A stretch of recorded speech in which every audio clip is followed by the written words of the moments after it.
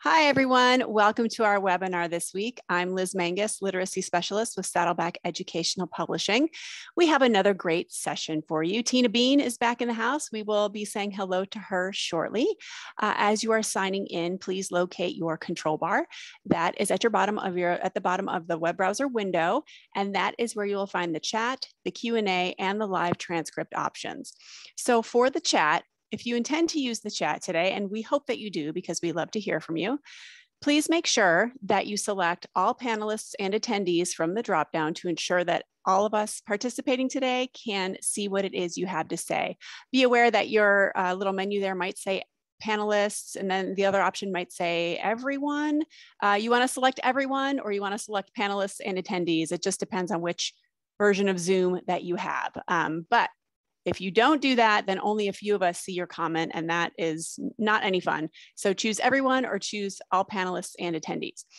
If you have questions, either for Saddleback or for Tina, you can go ahead and put those in the Q&A area, and we will address those just as soon as we can. And if you would like to take advantage of subtitles, please select live transcript from the control bar and then click show subtitles. We'll get started right at 3 o'clock Eastern time. We're on Twitter. Just a reminder, follow us, say hello. Even if you are watching the recording, feel free to hop onto Twitter, let everybody know that you joined us for this great learning session today and that you learned something new, hopefully. All right, we'll get started in just a couple of minutes. Let's say hi to Tina. Hello, how are you, friend? I'm good, and I'm just remembering I forgot to tweet about this today. So well, that's okay. Sorry. She's tweeting right now. Great, thank you so much. My phone. I was like, I'll do it right now. Okay, perfect. So if you all could go to the chat and select everyone from the drop-down menu or all panelists and attendees, whichever yours says, let everybody know where you're joining us from today. We always love to see who's here. Thank you, Susanna and Melba, for joining us. We're happy to see you. The numbers are slowly starting to creep up. People are signing in. Tomball ISD is here, Chicago. Hi, Vivian, nice to see you. Robert Kim is here, welcome. All right, Ms. Santiago is here. Pflugerville ISD, welcome. Louisiana, welcome everybody. This is going to be a great session where you're going to learn some really quick tools to use for bell ringers. Huntsville ISD, welcome. That's just north of Houston, I believe. Yeah, some of my favorite people are in Huntsville. That's right. You know, not like necessarily there within the prison system, but professors at Sam Houston State, just to clarify. Oh, okay. Okay. Thank you. Well, my uncle was a Thank you for that. Out there. Yeah, just to clarify. Oh. Okay, good. All right, we've got New Brunswick and Lawton, Oklahoma. Great. Thank you, everybody. Keep at it. We're going to get started in just a couple of minutes. Let's actually talk to Tina about a special someone who registered for this webinar. I don't know if she's going to be joining us live, but y'all, I have this great story for you. Listen to this. I already told Tina this, so she already knows, but we wanted to share it. So Mrs. Cowan registered for the webinar today. And guess what? Mrs. Cowan is Tina's 5th grade teacher. And what? She just commented, I have all the chills and all the feels. Oh, feels. she's here. Hi, Sherry. Yeah. Oh, she has class. Just a second. Okay. Yeah, she has a class. She says, I taught Tina in 5th grade. Oh my gosh. Like, yeah, yeah, she's amazing. Oh, I can't. I know. No, Miss Cowan is the best, y'all. And I became a 5th grade teacher with no experience teaching and no one in my family who'd been a teacher. So I was like, what would Miss Cowan do? Like for the whole first year, I was like, what would Miss Cowan do in this situation? And then I was like, I bet Miss Cowan, like she must have had some kind of coping mechanism. She must have had chocolate or something that I didn't know about, because she was always so peaceful and so calm with us. And I thought the whole first year, how did she do it? So it's awesome to see her show back up because she's my favorite. And I love that. Yeah. And I'm so grateful to Liz, y'all, because Liz knows me well enough that she texted it to me before. She texted it to me and let me know because Miss Cowan left a question because I would have full on ugly cried like right now if she had surprised me with it. I'm not good with anything with surprises or really emotions. So that was perfect for me to give me time to process because I did full on cry. I felt like a 5th grader again. Like hearing that your 5th grade teacher is proud of you is like, that's huge. I'm very excited. So thank you, Miss Cowan. Miss Cowan, thank you so much for sending that note. That just made everybody's day at Saddleback too. I messaged a bunch of people at Saddleback. I'm like, look at this. Yeah. Tina's teacher is joining us, and she left a lovely note, and Yes. it just warms my heart. Okay, it's about time to get started, but before we do, I just want to say welcome Alief ISD, welcome Indonesia. Thank you for joining us. Whoa. And welcome Esperanza from Carrollton Farmers Branch. Yes. I love to see all these familiar names. Yeah, excellent. but also from Hawaii. And I know that Robert Kim, I think he's in New York. So Robert's here. Yeah. Y'all know I have a hard time getting out of Texas. And so I love to see that y'all are joining us from all over the world because I'm just here.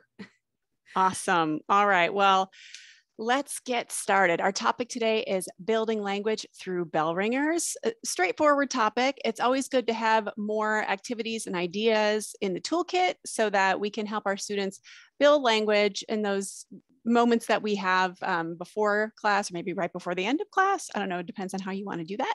But so Tina's here to talk to us about that. And Tina is an educational consultant with Seidlitz Education. For those of you who aren't familiar with Seidlitz, check them out. Lots of great books and professional development, lots of great resources. So she has tons of experience, but among her previous educational roles, we have teacher, social studies teacher, in a bilingual classroom, bilingual program coordinator, secondary ESL facilitator, and she is author of the book Teaching Social Studies. This one, Teaching Social Studies to ELLs. So before I continue tripping over my words, I'm going to go ahead and turn it over to you, Tina. Thank you for being here. And I'll be here to assist and jump back on at the end for questions. So take it away. Perfect. I'm going to take away the screen sharing options then, if you don't mind. Go for it. Let's take them for myself. All right.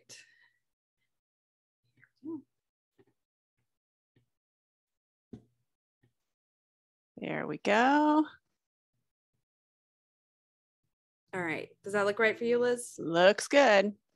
All right, let's do it. Howdy, y'all. Let's go ahead and get started. Thank you so much for being here today, or for being, I think it's even more impressive if you go back and watch this later, because that's always my goal, is I sign up for these and I can't make it on time. And then I say I'm going to watch them and I don't necessarily do it. So kudos to you if you're watching this later, because that's really, really impressive. But I'm really grateful for those of you who can be with us today to talk about those first few minutes of class and why they can be so powerful and why they're so important. So if you want to engage with us on social media about this session, the only thing that I have to offer you for myself personally is the Twitter, because that's all that I use, and I'm not very good at it, as we saw as this session began.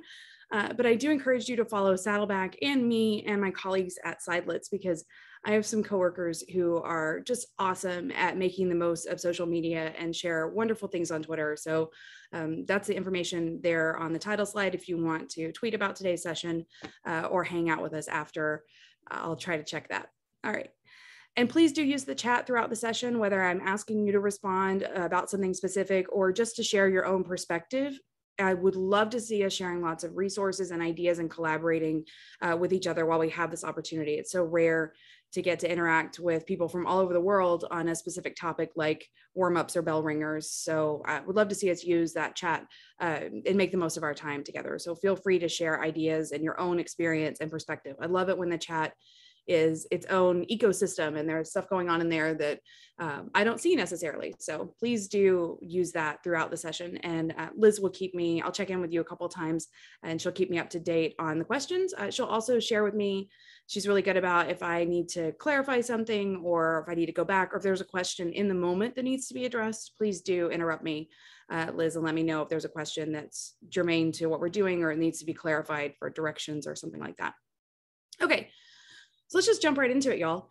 Bell ringers are also known as warm-ups. They have a pretty general form and function to them. Basically, a bell ringer should not take more than 10 minutes. The bell rang many, many moons ago if it's 15 minutes in and you're still doing this. That's not what a bell ringer is. The bell ringer takes 2 to 10 minutes maybe. and it does not require teacher input or assistance while it's being done. You may have to be involved to give directions, but during the activity, it is something that is not teacher assisted.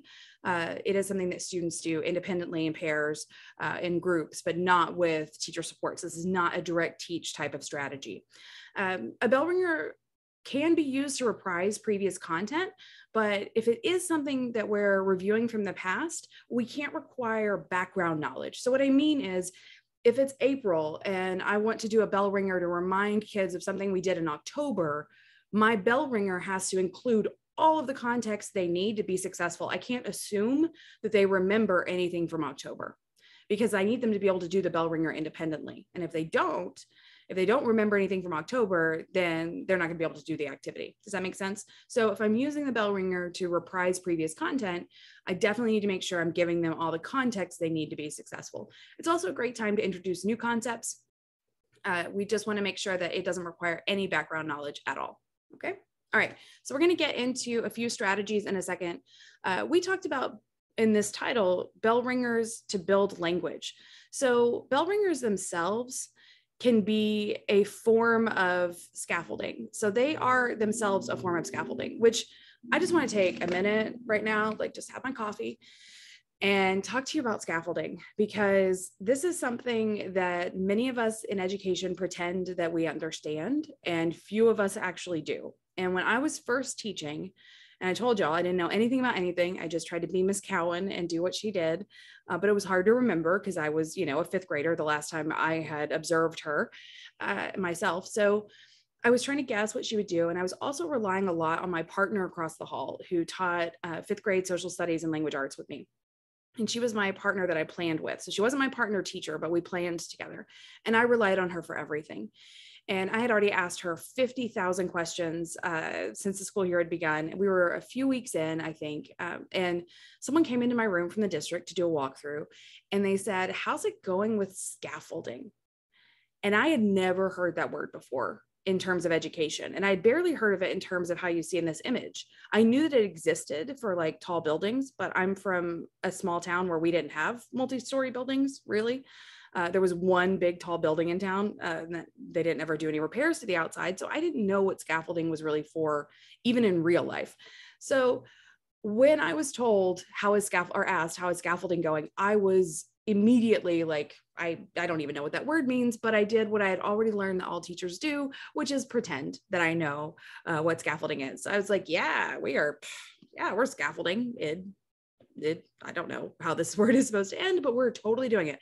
And I ran across the hall and I asked Yolanda, I was like, what in the world is scaffolding? Because it cannot be what I think it is, because I think it has to do with construction. And if you think I'm giving these kids anything that could be used in construction, you're insane, because I don't even trust them with really sharp pencils. So there's no way that we're doing anything to do with this. And also, this is crazy. Like, education is nuts. How can we be expected? And so I'm totally like spinning out. And she's like, no, it's fine.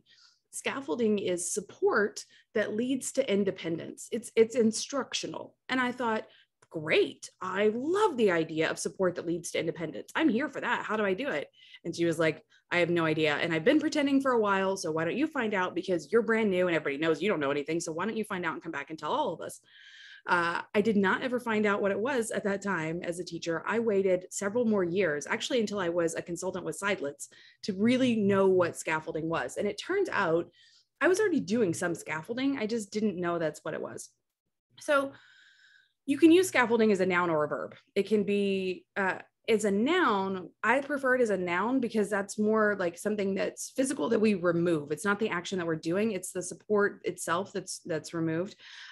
These bell ringers that we're talking about today and the strategies that we're going to go through, they're a form of linguistic scaffolding, meaning they're going to provide some additional support that students need in order to be successful in the activity. And it's designed around, and the supports are designed around supporting students who speak more languages than just English at home. So for our students who are trying to build language at the same time that they're trying to build content knowledge, these types of bell ringers can serve as a really important form of scaffolding. What they do is they invite kids into the learning experience with something they can be successful at and with a lot of linguistic support. So the very first thing that kids experience in that lesson as they walk into the classroom or as you're transitioning from another lesson, whenever you're first starting the lesson, these bell ringers or warm-ups are a way for kids to experience success, interact with people around them, because we know that interaction is key for language acquisition. So if we want to build language, students have got to be interacting in some capacity. We don't acquire language without interaction. So these strategies are designed to give kids that opportunity to interact with each other in a low stress environment that's hopefully, fingers crossed, a tiny bit engaging. The good news is students don't actually expect our content to be very engaging at all. So the bar is pretty low when it comes to what passes for engagement. And all the strategies we're going to go over today definitely meet those criteria. So I'm just going to cover a few bell ringers or warm-ups with y'all. But again, I encourage you to use the chat function to share other ideas for bell ringers or warm-ups and other strategies that you use for linguistic support, so that we can really maximize our time together here and make the most of the fact that you took time out of your life to be seated in this place at this time with the rest of us today and have this collaborative and shared experience. All right. Okay, let's get started. Okay, so one of the strategies that we use is called Prediction Cafe. And the way that it works is we have students draw a piece of paper, the way that I do it, have students draw a piece of paper from an envelope. So I've got an envelope that's got a bunch of different sentences cut up in it. Some of them are pictures, actually. There's captions because I've cut up a news article, or there's the image that goes with the caption. But either way, kids pull something out of the envelope and they don't show it to anybody else. After they look at their strip and their sentence or their caption or whatever, then they get the opportunity to talk with two other people. And they go meet with a partner and they go over what they have on their card, or they describe their picture. And with their partner, they make a prediction. This prediction is not based on reality. It's not based on past information. They may be drawing from some background knowledge. That's great. But it has no context in meaning, like there's no expectation that students come up with a certain kind of prediction. The idea is just to get them thinking and engaged with our topic. And after they talk to a couple of different partners, then they return back to their seat and we move on. I don't have them read the whole article at that point. I like to continue the anticipation. So I'm a big fan of that. Oh, my earring just decided to jump out of my ear. All right, that's fine. You do that.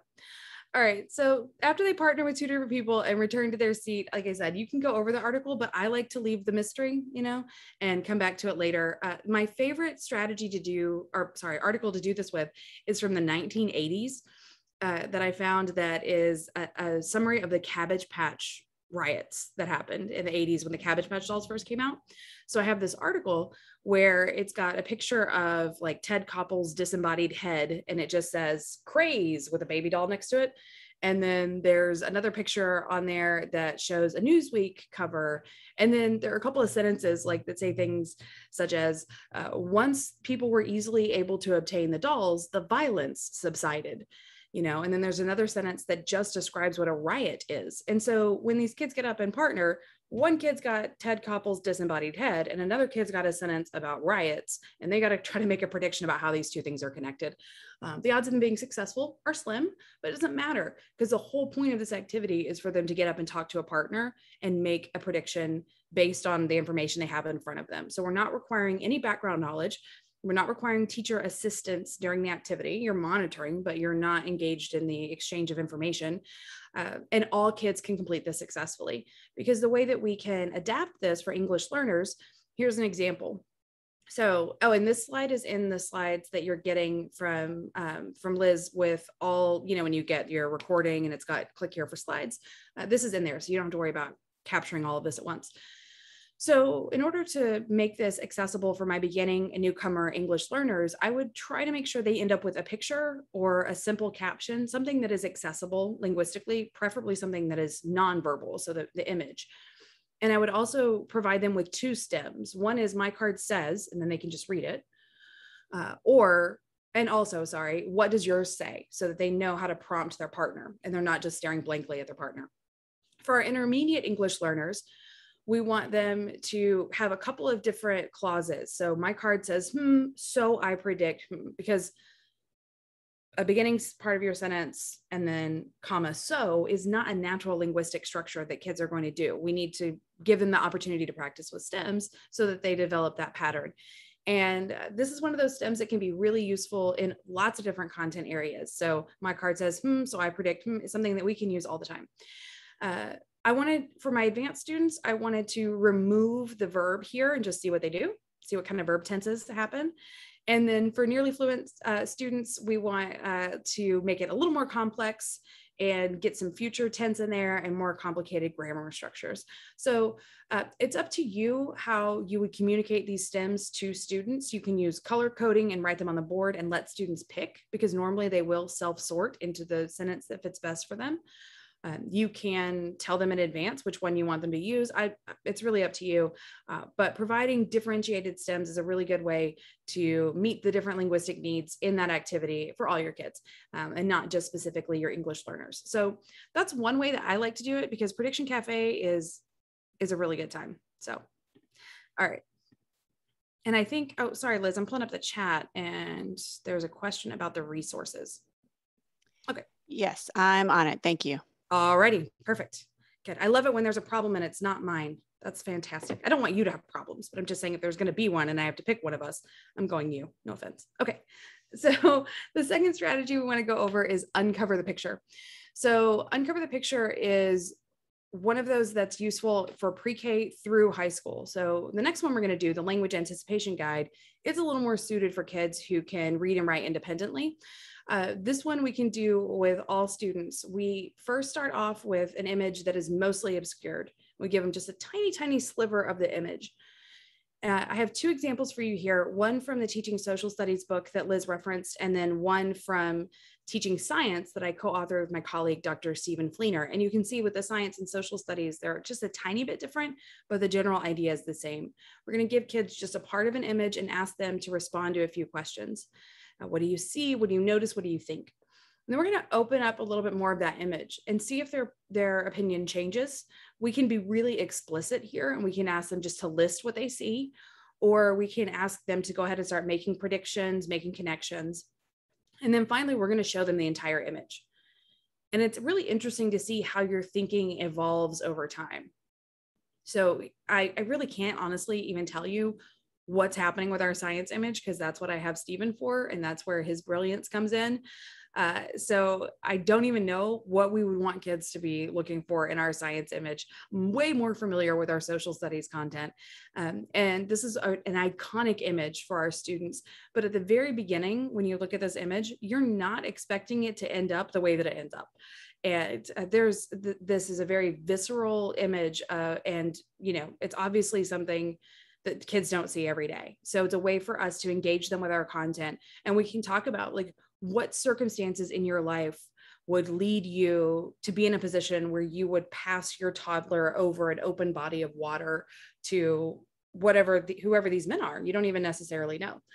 So our kids definitely wouldn't know. And that's a great way to revisit that time period. And anyway, I can totally geek out on the history part the whole day, so I cannot do that. I have to keep moving. But uncover the picture is a great strategy and there are a lot of different options for ways you can reveal the image. In fact, if you Google this, you'll find like PowerPoint slides and ways that people have adjusted this strategy to make it really engaging. So that's one of my favorites to use. All right, so uncover the picture is not necessarily a language building strategy until you ask students to talk about it or write about it. That's where we're building that language. So just looking at the image and having the thoughts in their head, that's not doing any good. We've got to get them to verbalize or write about it, or preferably both. That would be our goal. All right. And this one is my very favorite. This is the language anticipation guide. So we're going to spend a little bit more time with this one. You can imagine why, because our goal today is building language through bell ringers, right? So using those first few minutes of class to get students to grow in their proficiency in academic English. And also we want to get them to just grow in their overall understanding of content and be better communicators. So the language anticipation guide is a really strong way to do that.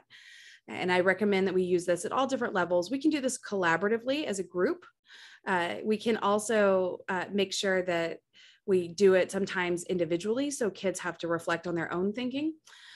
This language anticipation guide can be used to teach new vocabulary. It can also be very open-ended just to get kids a little bit engaged with the content. It's up to you. So let's practice this together. All right. Imagine that for our students, we ask them to think about in the context of today's reading. We want to make sure that we say in the context of today's reading, not just in general, because these words have multiple meanings. So in the context of our reading today, I predict, dreams is another word for your hopes or goals for the future. I'm going to ask y'all to go ahead and, notepad somewhere around you, just grab a pen or pencil and decide whether this is true or false. All right. Dreams is another word for your hopes or goals for the future. If that's true for today's reading, I'll ask you to put a T. If it's not true for today's reading, I'll ask you to put an F. I'll give you a second to decide. Okay.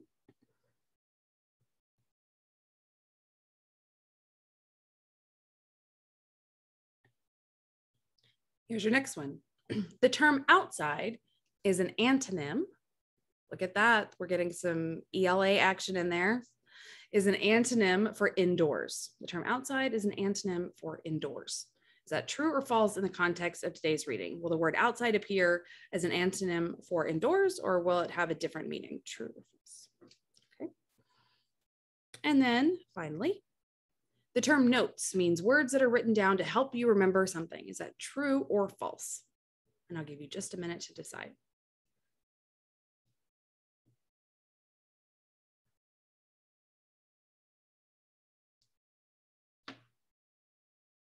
All right.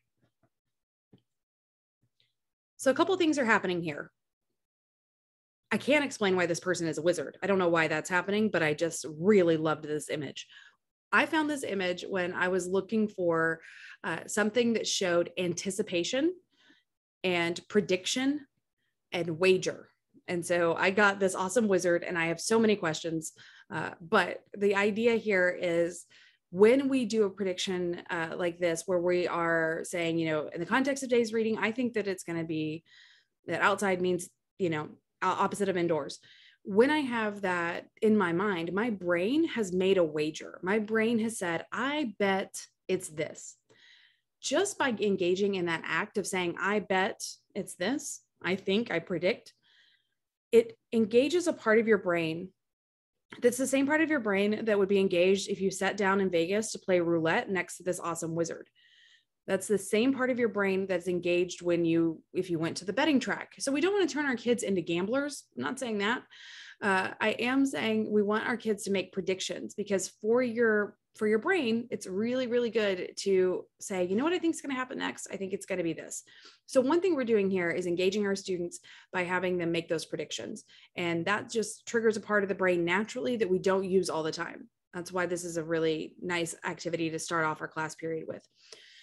Another thing we're doing here is we're giving kids the opportunity to interact with language that maybe they've seen this way before. So maybe it's been academic language that has been what we would call brick terms. So those are content-specific academic language terms.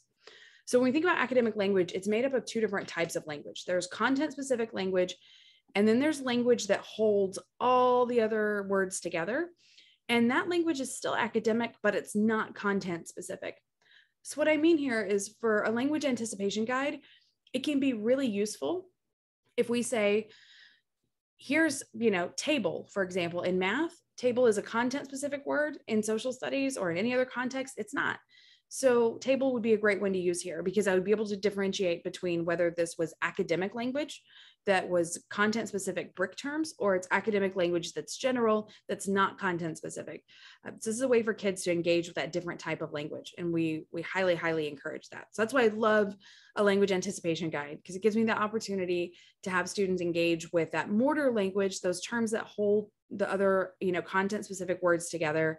And also, if I want to, it gives me an opportunity to show kids a content specific term. So big fan of this strategy. But I made you do a language anticipation guide. So your brain is now asking, like, okay, that's great, lady, but like, tell me whether I was right or not. That's what you want to know. Okay, so I've got a little reading for you. I'm going to pause for a second, give you a break from my voice. It doesn't mean that I'm frozen or I've gone away. I just want to give you a minute to read through these couple of paragraphs and see if you can find those terms that we just did our language anticipation guide around. And I'll show you one more time. Our terms were dreams, outside, and notes. Right? Dreams, outside, and notes. All right, you ready? Here we go. I'll give you just a minute to read through this.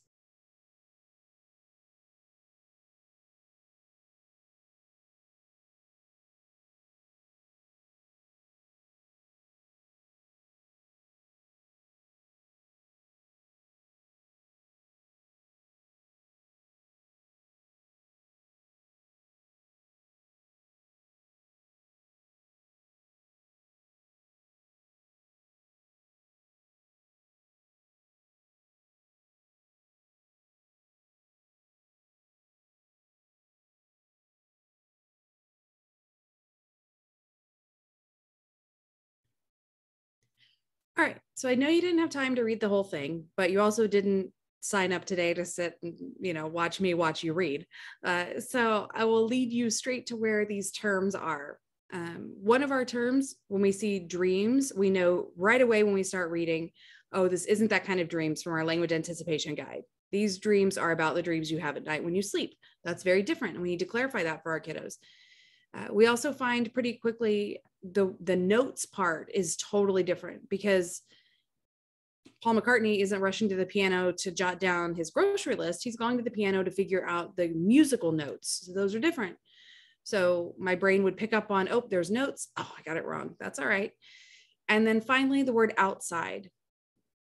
This is where I'm bringing in that mortar language I was talking about. If you look in the conclusions paragraph, it says outside of that.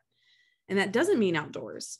That's a very common academic language phrase that if I'm an English learner and I read that and I think outside of that, I'm like, outside of what? Where are we? Like, when did this become a physical location? I don't recognize that as an academic language phrase of outside of that, comma, blah, blah, blah. So that's one of the things I wanted to draw attention to by putting it in a language anticipation guide, because its most common usage and understanding that my English learners would have come up with first is not actually how it's used in this context. This is a mortar phrase that's outside of that, yada, yada, yada. If they start to internalize that, they can absolutely use it in other contexts. So when they start writing an ELA essay and they say, well, outside of blah, blah, blah, that sounds so good. It makes them seem so articulate and intelligent, and really impacts how they are seen by others and themselves. So I love the power of that language anticipation guide. All right, so let's go ahead and rate yourself again. So was dreams another word for your hopes or goals for the future? No, not today. It wasn't. What about the term outside is an antonym for indoors? Not in today's activity. And the term notes means words that are written down to help you remember something. Not today. So you notice all of mine were false. You got to mess with your kids. Sometimes make them all false, sometimes make them all true, sometimes mix them up. You want to make sure you're not predictable with this. We also get in a habit often of doing like true, false, true. Just watch yourself for those patterns and make sure that you change it up and keep them guessing so that they retain that incentive, right, to make that bet in their brain. All right, so good job. Don't forget your roulette wizard and your brick and mortar language. It's very, very important. So I want to pause right here and just give y'all a second to respond in the chat. So far, we've talked about Prediction Cafe, we've talked about Language Anticipation Guide, and we talked about Uncover the Picture. That was the second one. Out of those three, I just want to hang out in the chat for a second and think about like, which of those do you think you're most likely to implement if you're not using them already? So out of those three that we've gone over so far, or that we're going to go over, we're not going over anymore. Out of those three, which of them do you think you're most likely to utilize? And I'll give you guys just a second to respond to that in the chat. Which one sticks out to you as something that would be easiest to implement in your world?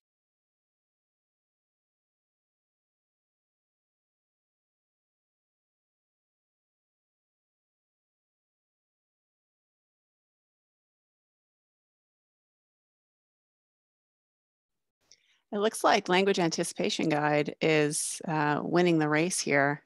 Yeah, I think it's getting a boost from the wizard. I think that and the amount of effort I put into it too. I think it's getting a boost, but I agree. Language anticipation guides are really where it's at. How many, I want to go back and scroll through here. How many Uncover the Pictures do we have? Because that's the one that I would pick. And I'm going to tell you why. This is, I'm probably telling on myself by sharing this. But when I look at these three and I think about implementation, which one is the easiest road to implementation? To me, it's Uncover the Picture, because I can just grab it takes me 30 seconds to find a picture that can generate language, and then I just cover it up. So that's the quickest entry point into doing these, in my opinion. Language Anticipation Guide, I think has maybe more, you can get more mileage out of it maybe, but it requires more prep time. So that's not one that I would start with. I would want to ease my way into it, but that's probably more information than you all need to know, but that's just my 2 cents. Perfect. No, that's absolutely perfect. You're absolutely right. I think that's huge. And also you're playing on the the side of the road that's non-linguistic representation of information. And so as we're building language, it's kind of counterintuitive, but as we're building language, one of the best ways we can do that is to use something that's not language based, something that's non-linguistic, because the brain stores information both of those ways, linguistically and non-linguistically. So in order for us to build that language, even as language is a barrier and a challenge, we can use those images. So like Liz is saying, even though that is one of the easier, more accessible strategies, it's also one of the most powerful, because we can have students respond to the visual even when they're not able to fully respond verbally or in written form about those same ideas or concepts. So I think that's really, really powerful. And I see comments also in the chat. That's a really good point. When we're doing virtual teaching, this non-linguistic representation can be super, super helpful, because when we're doing this in the virtual setting, you're less able to interact with your students while they're doing the activity and offer that in the moment support. So it helps to make the content itself as comprehensible as possible. And for many of our students, a visual is more comprehensible than the written word. And that's what we're working on. So that's a great point. Yeah. And Liz, always jump in and share your perspective, because I think it's really valuable. And I also think a lot of people come to all these webinars and they hardly get to hear you. So you're very mysterious. And I like that. I don't think I'm that mysterious, but I mean, maybe. No, I like to let them know. Anyway, okay. We should, I'm just saying maybe we can collaborate sometime. I don't know. We already started dressing alike. If you haven't noticed, I tried to mimic you today. I tried to dress alike. I was like, what would Liz wear? Something black. There you go. There you go. So I know, sorry, I have it on a totally blank screen right now because I don't have a visual that goes with this after this whole speech about the importance of visuals. But one of the things that I love most about doing a bell ringer or a warm up is it's an opportunity for a reset. It's a reset for you. It's a reset for the students. It's an opportunity to say, no matter what's going on in our world or what has happened, what has transpired in your day since you woke up, or what has happened in the world this week, in this moment, we're about to engage in some type of lesson or activity. And we're going to take a second to all get ready for that experience. Because when students walk into their classrooms, they don't immediately go, oh, well, I've stepped over the threshold into this classroom. I'm going to leave every concern I have and all my worries and, all that behind me. I'm just going to focus on what's happening right now in my world cultures class. That's really my only focus. That's not what happens. They come in from the passing period, bringing all that drama and everything that's on their mind. And if they're hungry or whatever, that's what we're thinking about when we first come into the room. We do it too. You walk into the classroom, you're like, oh, I forgot to send that email. Didn't get a chance to go to the bathroom. Guess I'll be doing that 3 hours from now. So this warm up or bell ringer is a chance for us to all reset. It's also an opportunity for students to experience success. And a lot of our kids who need to build language, and a lot of the students who caused you to want to come to this session today, they don't experience a ton of success in the general day as they move through the world. So when they go from class to class and things are challenging or frustrating, it can be hard to walk into your room and also be ready to start and ready to engage and ready to try. So if we start off with something like that prediction cafe or that uncover the picture, and we give them the opportunity to engage in a low stress activity that helps them to get ready for today's lesson, that's a good way to lower their affective filter, that affective with an A, to lower that filter and give them the opportunity to get ready to learn what it is you have to teach. And the way I like to talk about this is to think about, imagine your students, by the time we start our lesson, they're all on the same page. That's the turn of phrase we use all the time. I want all my kids on the same page.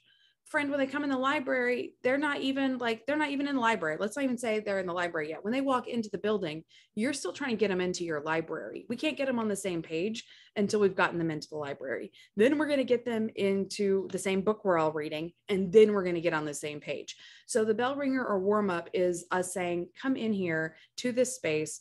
Let us get ready for a lesson together and some new content and new information. But first, I'm going to turn your brain at least to the on position. So you are ready through this engaging activity to build a little language and maybe some background knowledge even, and then we'll move into our new content. But it's an opportunity for all of us to experience some success and reset before the content starts. That is essential for our English learners. Feeling comfortable in your learning environment is an essential component of acquiring new language or new content information. So if I don't feel comfortable in the classroom, I'm not going to learn. And this warm up or this bell ringer is a really great opportunity for me to have that first experience and be successful. All right. Okay. So I have 3 sentence stems for you here. Would you please choose one, whichever one speaks to your heart, and complete one of those stems in our chat at this time? All right. Would you please choose one of these, whichever one speaks to your heart, and complete that in our chat right now? I'll give you just a minute to do this, and then I'm going to give you my own answers too. So if there's one of these that's not working for you, that's okay. I will help you with that in just a moment, but please choose one of these and respond.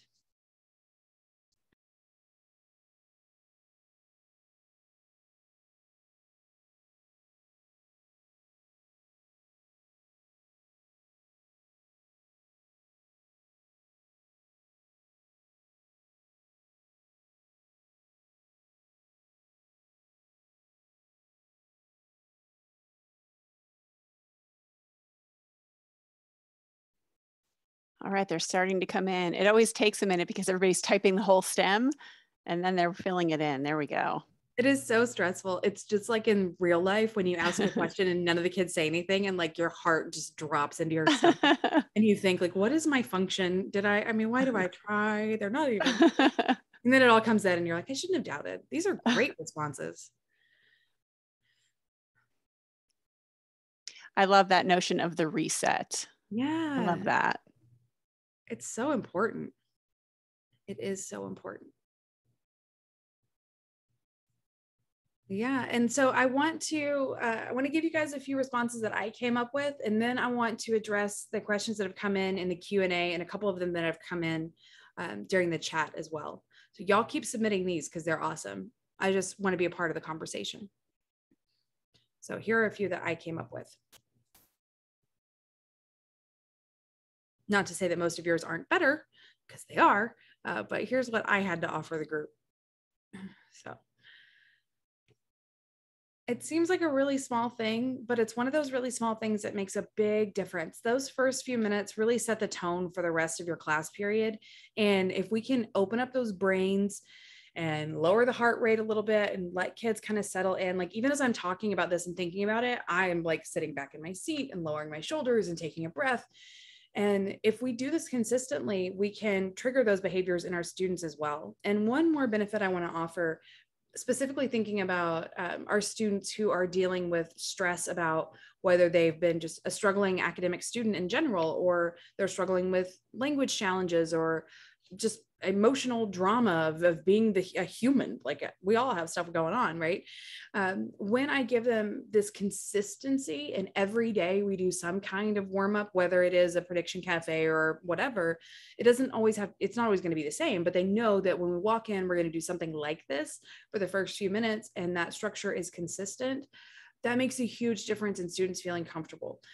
We all rely on structure and routine to feel comfortable. As a human being, you need structure in your life. It helps you not always be on high stress alert when you know, okay, every time I go to this class, this is how it's going to start.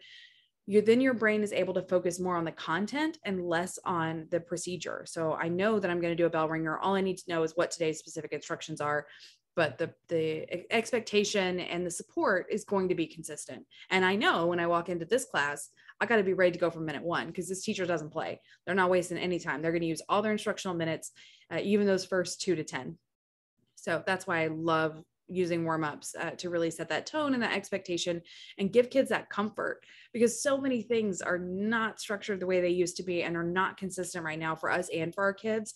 Like if we can at least hang our hat on warm-ups, that's a start. So Liz, can we go over some of the questions now? Which one do you think we should start with? Well, let's see. We have a couple.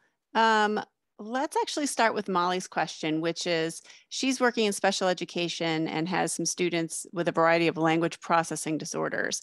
So do you think the 2 to 10 minute rule would apply there?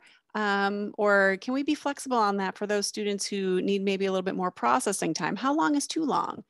Yeah, that's a really good question. So, and then I'm going to give the universal answer of, well, it depends, Molly.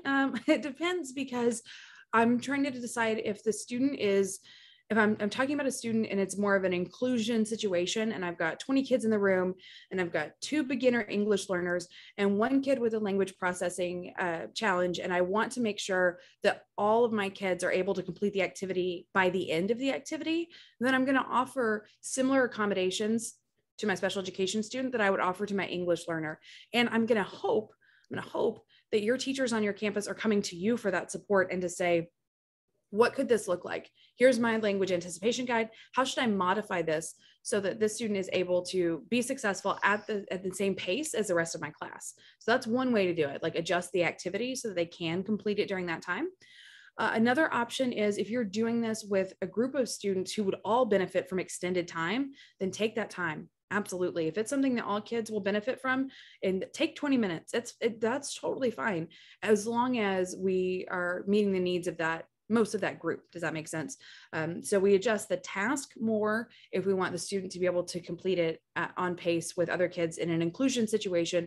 And we lengthen the time period if we want kids to have the full experience and we're not worried about the pacing impacting the pacing of the whole entire class. Does that make sense, Liz, the way I said that? It does. Yeah, absolutely. And I think I love that she brought that question to us, because we have to acknowledge that even, I guess, in a sense, even the bell ringers will need to be differentiated depending on the circumstances, and that's okay. Yeah, absolutely. And that's something we talk about, like in both of the books that we have there, the science and the social studies. Every activity is differentiated by language level, and we do shorten the language anticipation guide or offer visuals and other support for beginner and even intermediate English learners. The good thing about a language anticipation guide is everybody's guessing. So there's no real threat there. But for the others, we definitely want to adjust to make it possible for kids to complete the activity successfully in a similar time frame as the rest of their peers, unless we're going to be working with a group of kids where we're not held to that same kind of constraint. And then we can take it slowly and really give them the full benefit of the activity. Mm-hmm. Yeah. And then Robert, who is our loyal webinar attendee, he brought up in the chat and in the question area a couple of different strategies. And I don't know we'll be able to answer these questions exactly, but one thing he brought up was RAFT, which I believe is a writing framework, and then the QSSA. Now, where would are those bell ringer material, or are they a little bit too lengthy to be bell ringers? What do you think? Good question. QSSA can be a great accompaniment to our bell ringers. It's a strategy we use at Sidelets, and Robert knows this because he has attended Sidelets trainings too, and he always keeps me on my toes. So we use that QSSA. We can use that for the uncover the picture. We can definitely use that, where we ask students, what do you see in this first part? Give me a signal, like a thinker's chin. So like this, when you can name 3 things in this picture, move your hand away from your chin when you have your answer. So I'm going to sit here and I'm going to find 3 things in this picture, move my hand. Okay, now I'm going to turn and talk to a partner. That's the share piece. And I'm going to, in that share piece, I'm going to use a stem. So that's where we're covering a couple of those S's in QSSA. I'm going to share with my friend. What do you see? What do I see? And then the teacher's going to call on a kid randomly and say, name 3 things in this item. Absolutely, we can do that. The only thing is the QSSA is teacher structured. Like it's pretty teacher centered in the sense that you have to take them through each step. So it's a little more hands-on than, say, having kids complete the language anticipation guide while you also check attendance. So it's one of those things that you have to kind of plan for. But yeah, absolutely, it can be incorporated. RAFT, I would say, is different. RAFT is a writing strategy, role, audience, format, and topic, where we adjust students into different roles or to writing to a different audience or using a different format or about a different topic, and get students to write similar but different responses. So I love that strategy, and it is in the social studies book, but it's not something I would do as a warm-up necessarily. But no reason why you couldn't, for sure. If you want to, let me think about it. Yeah, you could do that, but you would have to assign the kids all their parts already. And I don't know, that's a lot of work for me and Liz, who like to just pull up an image and be like, what do you see? I'm just kidding. Yeah. But yeah, I love RAFT, and I love RAFT for differentiating for different audiences or different topics or whatever for kids, and making it accessible. So I can have one kid write an essay, and I can have one kid write an email, and I can have one kid write a bulleted list, and it's, about the same topic, and I'll get completely different content. So Yeah. So that's great. I'm glad you shared that because he actually mentioned social emotional learning in his question. And I think I'm just anticipating what you could possibly say about SEL, but RAFT. But I mean, seeing things from different perspectives, different roles, I think is a nice, easy fit there for taking an SEL angle on RAFT. Yeah. So yeah. And also like you can do it in terms of like, what is your role? What are you trying to do? Are you trying to persuade somebody? Are you writing a letter to the editor to persuade them? Are you trying to explain to somebody why you feel a certain way? So that works really well in social studies or in ELA when we're going to ask kids, imagine that you are, so-and-so, this historical figure. Why don't you put yourself in their position and write a diary entry about how your day went? So I'm teaching kids empathy in that way. Put yourself in their shoes is a great way to do that. So I love that strategy and the question. But yeah, not super great for bell ringers necessarily, just because kids also have a lot of stress and frustration around writing. So the last thing I think I want to do is have them sit down and be like, oh, I don't want to do this. And then like, yeah, that's not what we're going for. So I would save that until I've gotten a little more buy-in from them a little bit later in the activity. Right. Okay. And I think those were the two that stood out to me. I want to give everybody just another minute of think time to add any questions either to the chat or the Q&A. And while you're doing that, I'm going to take the screen back here and let everybody know what's coming up next week, because I always need to let you know who's on deck. Oh, so real quick, wait, before you do that, sorry. yeah, Can I real quick thing about yeah, the science training that Stephen and I have coming up? Because that was on my last slide. Okay, hold on. There you go. Oh no, I don't want it back. Oh, now I'm all stressed. You don't want it back? Oh, it's okay. I got it. Okay. Yeah, okay. I just wanted to say it, but this is fine too. Yeah, so we have an upcoming virtual conference on October 5th. If you want to talk about science specifically for supporting English learners, I just wanted to say that was there and then put the social media stuff up one more time. Okay, now I'm done. Okay. So this is where you can find out more about that event that Tina is referring to. Definitely check it out. We need to get Stephen on. I don't know if he watches these webinars, but Stephen, I'm going to be calling you. Okay. So get ready, get prepared. All right. Now let's go back to. Way more menacing than you meant. You were like, oh, you think threats will work with him? No, I'm just kidding. So yeah, he's also very motivated like me. So. Okay. I don't threaten anybody. I like to pretend that I'm tough, but I'm really not. Okay. So next week we have Coffee with Katie and Richard. Now, if you've been watching our webinars for any length of time, you know that Katie and Richard, we have them on every 6 weeks-ish. And they have their own kind of webinar series that they do together called Coffee with Katie and Richard. And they're going to be coming to Saddleback's house to do that. They're going to be doing that on our platform. And the topic is going to be creative and critical thinking through reading, writing, and speaking. Now, please note the time on this. We want to try a little something new here, 2 o'clock Pacific, 5 o'clock Eastern time. I don't know that this is going to be a regular thing, but we definitely want to try it out. Maybe a little bit, a later webinar might be better for some people. So join us next week with Katie and Richard, 5 o'clock Eastern time. You can register on our website, or if you're on the email list, you'll be getting an email with a link to the registration as well. Please be sure to check out our new Go ELL Tween Literacy Library. Every week I like to shout out a Saddleback product. So this is the one this week. These are our content focused genres: accessible text, so 1st to 2nd grade readability, great for beginners, but also lots of good vocabulary in there, lots of academic vocabulary, lots of content vocabulary too, because these stories are rooted in particular genres. So we've got a lot of great science words, a lot of great math vocabulary, and just beautiful books. So please check them out. Shoot me an email if you want to talk about them. I can send you some e-samples. Just let me know.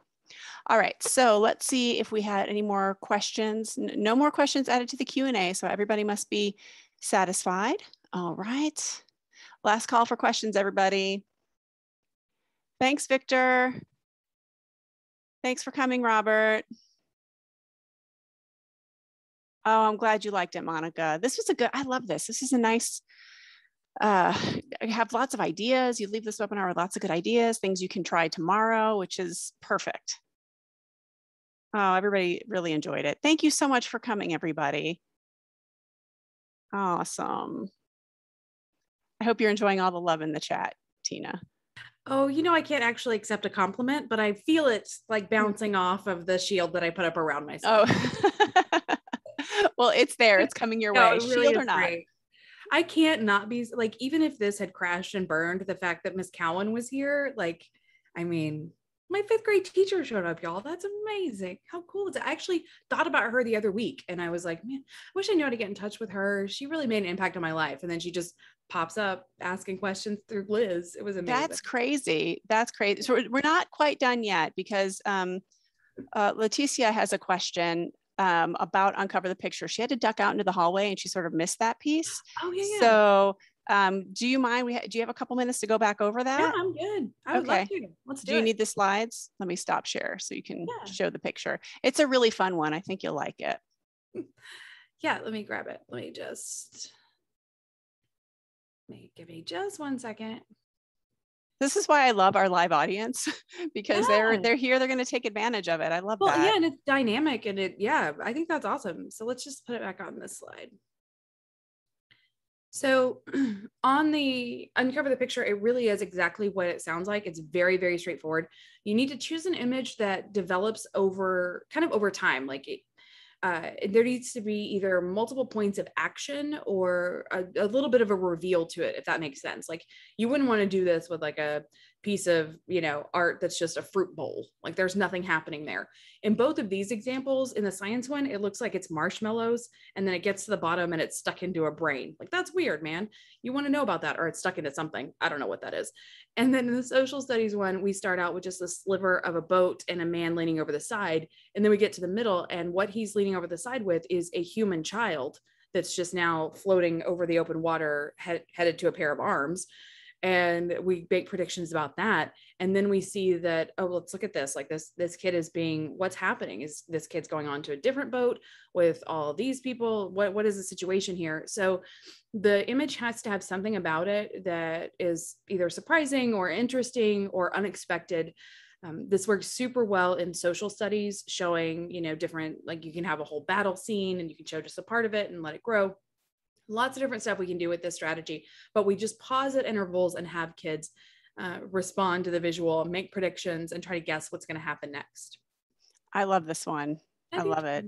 So picture, just expose it a little bit at a time. Has to be a compelling picture, right? And obviously something that's related to what's coming, preferably. I guess it doesn't have to be, right? If it's going to be a bell ringer, but it's fun. Like I can't imagine a class not getting into this because everybody wants to know what's in the picture, and it does get them talking. So you definitely get that language aspect in there. So I hope that helps.